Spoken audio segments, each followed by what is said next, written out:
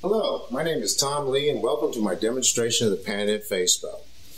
The purpose of a face bow is to relate the plane of occlusion to a plane of reference.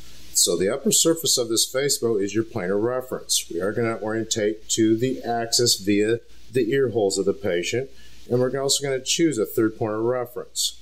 Some doctors have actually palpated the lower border of the eye to put a spot on the nose so that they can use an orbital pointer to level the front end or to designate the third point of reference.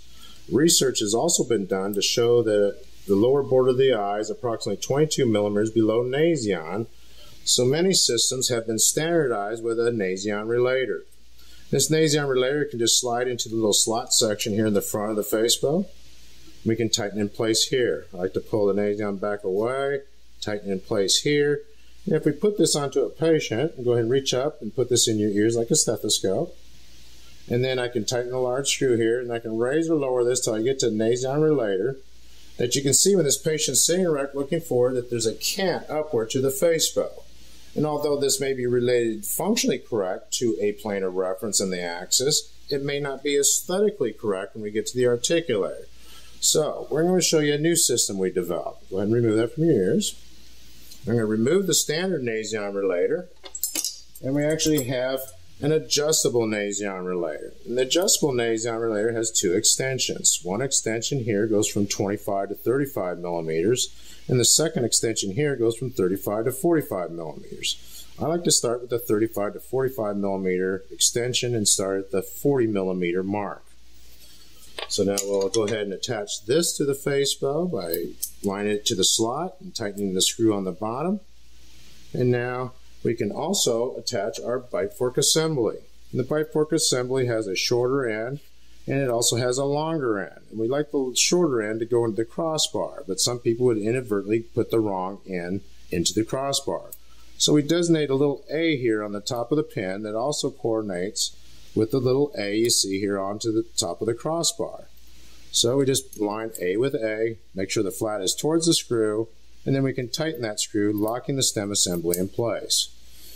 So now we have the face bow ready for the patient use.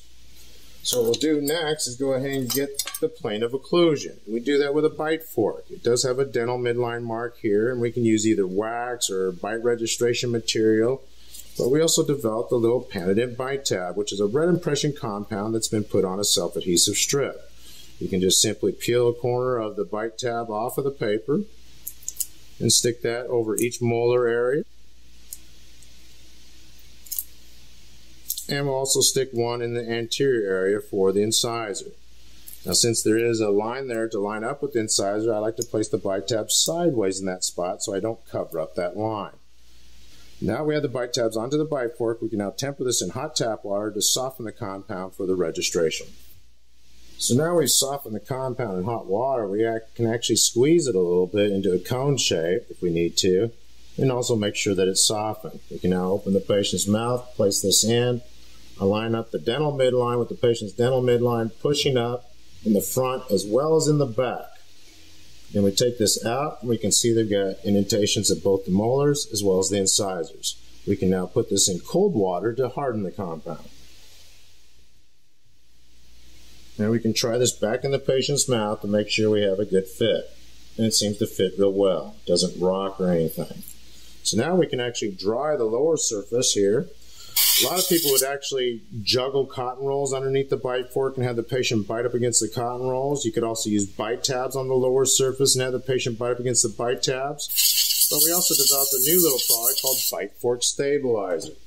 It's basically just a soft sponge material that has a little paper backing here that we can peel off. And we can now stick this onto the bottom of the bite fork. And now that gives something for the patient to bite into when we place this back in the mouth.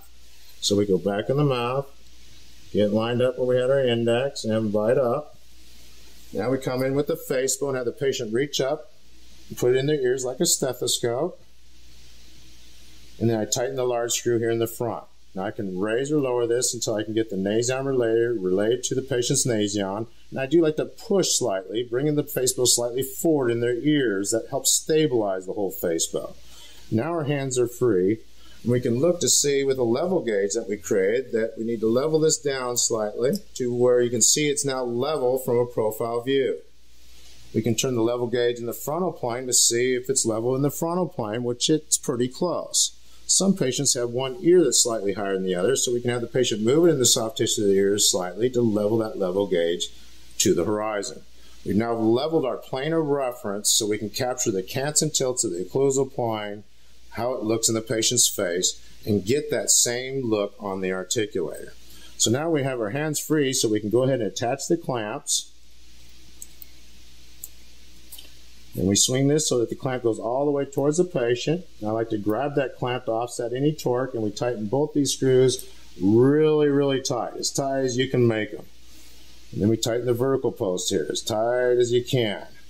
Now I go ahead and loosen the large screw in the Nasion, have the patient open their mouth, have them pull it out of their ears, and we can take the face bow downward and forward away from the patient. At this point, I can loosen the little screw here, which will release the bite fork assembly, which will go to the laboratory for mounting the maxillary cast. The face bow can be cleaned and stayed in the operatory for use with the next patient.